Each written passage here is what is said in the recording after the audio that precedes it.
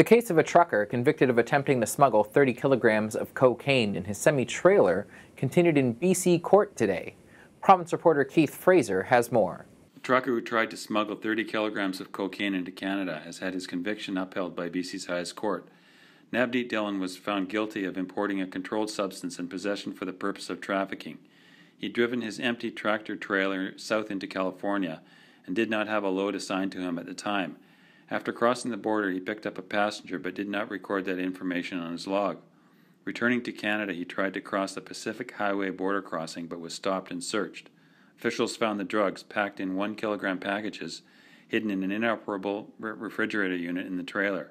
The drugs were valued at $1.5 million wholesale. The Crown's case was circumstantial.